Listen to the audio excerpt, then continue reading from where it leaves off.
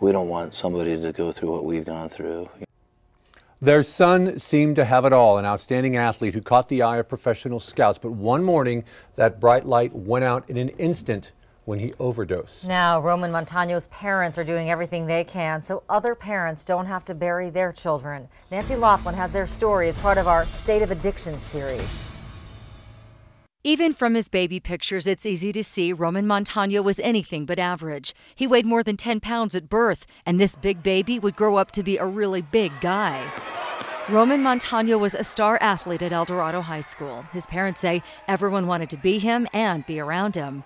Going into El Dorado, he was playing 3 sports. At 6'7", 240 pounds, he was excelling at all of them. But somewhere along the way, Roman got a foot injury, then had foot surgery. His parents aren't sure, but they think that's when his troubles began. It starts with the pain pills, whether it's prescribed or out of, recreational use or just trying something. The injury didn't derail Roman. He knew professional baseball scouts were looking at him, so he dropped out of football to concentrate on his favorite sport. I wasn't really too good with that because too much time on your hands, During his senior year, right before baseball season, Roman got into legal trouble after using a stolen credit card at the mall. After he had gotten in trouble, that's when he was disciplined and kicked off the baseball team. And then we started to see the downfall.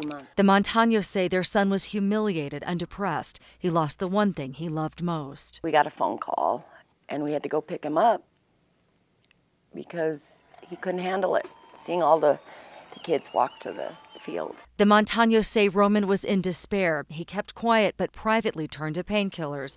Then after graduation, his parents caught him using heroin. It's a relentless drug that just puts their claws in someone and doesn't let go. They took Roman to an addiction center. For the next couple of years, he seemed okay, getting involved in MMA fighting and bodybuilding. He had a baby girl. But on May 2nd, 2012, Roman was supposed to go lift weights with his dad. He didn't show up and he wasn't answering his phone.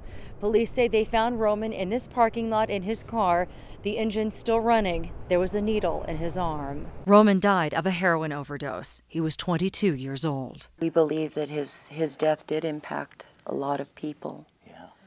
In a good way. The Montanos say after Roman died, many people reached out to them. They realized if this drug could take Roman out, anyone is fair game.